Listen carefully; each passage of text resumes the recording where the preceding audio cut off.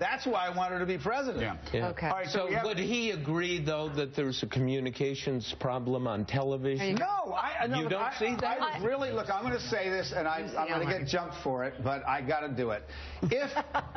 If she were a male and she were making these kinds of speeches, would people be criticizing her for making out? Oh, my God, that's desperate. I'm sorry to say it. I didn't want to, but...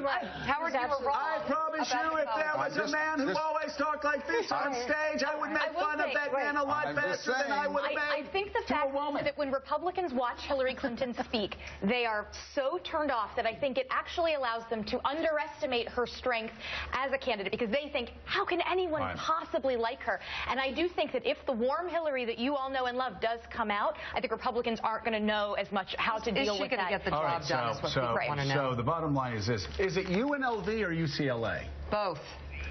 It's okay. UNLV in October of 2014. She got $225,000. All right. Then a month later, UCLA, she got $300,000 in 2014. I stand corrected, and I'm mistaken. She got over $500,000 from two colleges. I'm pretty sure. I will humbly eat crow. I'm pretty sure. Can we have a serving of crow, please? I'm sure there's one in the back. About it on the show.